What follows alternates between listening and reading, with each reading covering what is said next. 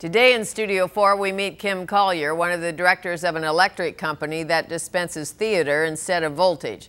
Collier's pals light up your life with live performances and other creative adventures to spike your imagination instead of your power bill.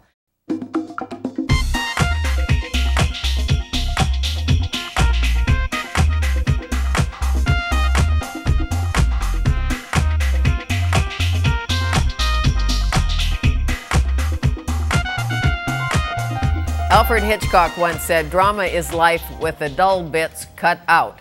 Kim Collier is an actor with the dull bits cut out. She's a drama junkie and player in the independent high-voltage theater scene in Vancouver. Her company is called The Electric Company. It is my pleasure to welcome Kim Collier to Studio 4 to tell us more.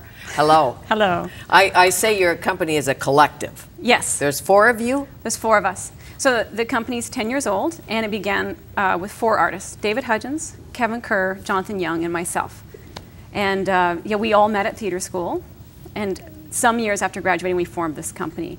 And we've been creating and producing original works of theater for 10 years. Where'd you go to theater school? Well, a lot of us went many places, but our final education was at Studio 58, Langara, here in Vancouver. Great. Yeah, and then we'd come from other universities and other programs prior to that, UBC, McGill, UVic, and stuff like that. Yeah. When you sit around the table and try and determine what the electric company is about, you know, in the corporate world we have mission statements, things like that, but what is the electric company about? What's the thread that runs through it?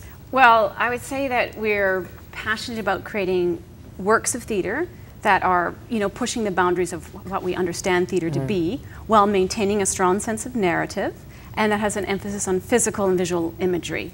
So we, you know, we're very influenced by film and visuals, and when we look at a play, we're always looking at the narrative and thinking about, well, what way can we tell this part of the story? What way can we imagine it to be? That's not just the actors doing their dialogue on stage, stuff like that. So sure, it's more. My sense of your company is it's more than speechifying on stage. There's some high-tech things going on. Yes, we're very interested in new technologies, and yeah, I'm interfacing with media and.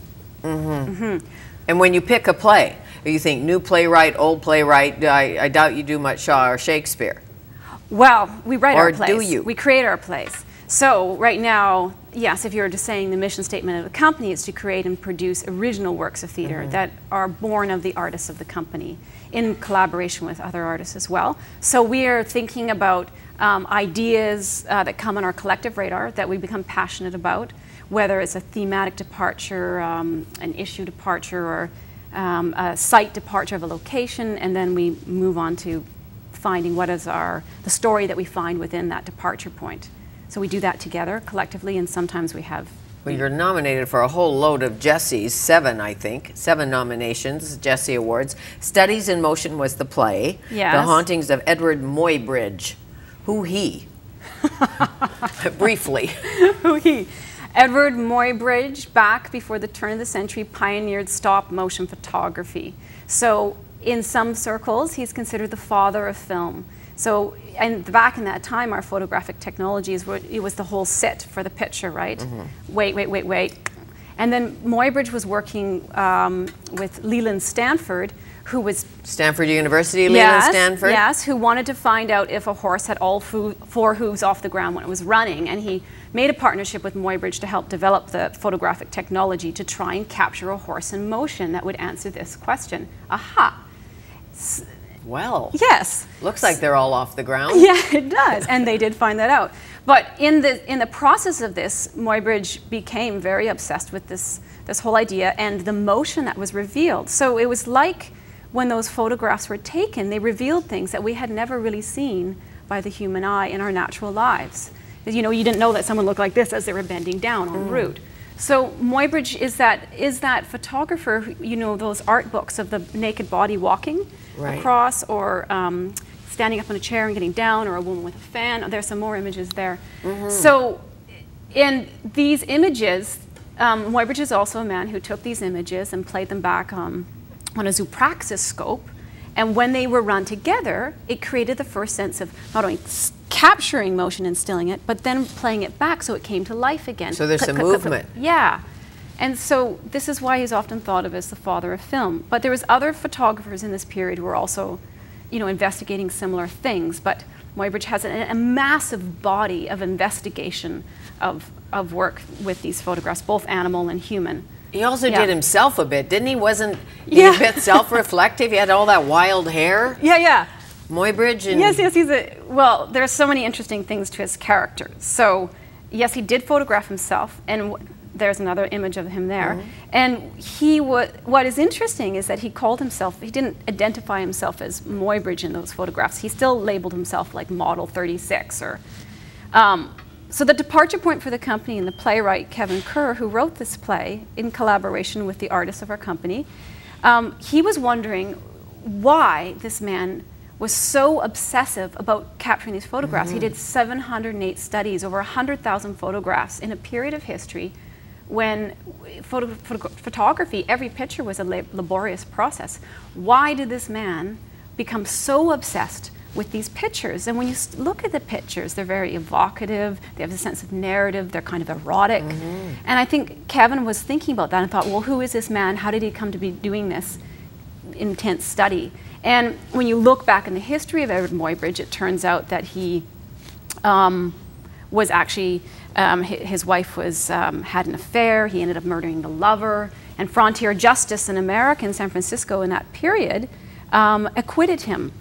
So so when you start to look at his melodramatic personal history, and he had a child there too.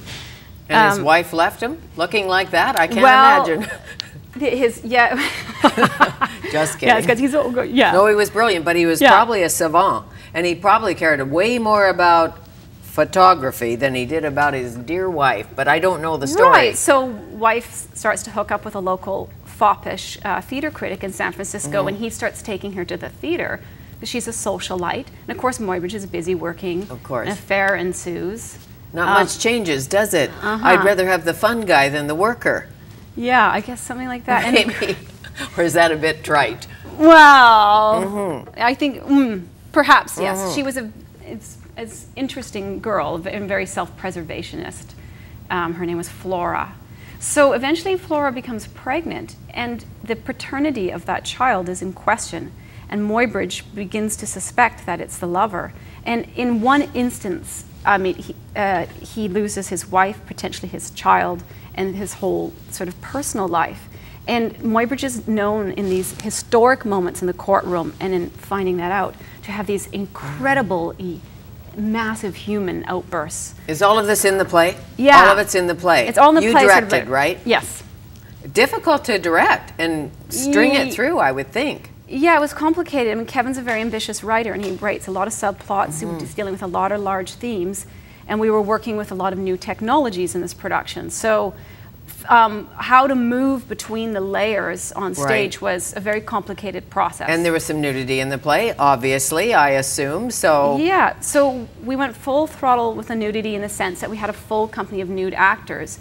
But it was very beautiful because it presented our nudity in our bodies not in a sexual sense, but as humans, as we are, as creations on this earth. So we had a gorgeous opening choreography, choreographed by Crystal Pite, that opened with our full company coming on naked, and that just got it out of the way for the audience. So then as they were watching Muybridge photograph different subjects in his compound, we no longer as an audience felt that discomfort, oh, there's a naked actor on stage. Right. We really got to used to that whole And aesthetic. when you have actors who are naked, you have to make them safe. The atmosphere has to be safe. Very safe. As you know. Yes, yes. So let's go to your other project, because Studies in Motion is done. Will you remount it? Yes, Studies in Motion was a very successful production, a lot of excitement generated by it, and we are going to develop it further. We'd like to take it to the next level with any artistic project. You want to revisit them, you want to hit the points that you did. Of course, or take it to Broadway. Yeah, and so we have... Off-Broadway. Yeah, we have companies that are interested in partnering with us and it going up again. So what we're looking for is Studies in Motion to remount in Vancouver and tour 2008. Great. After a development period in 2007. The Jessies haven't happened yet, right? No.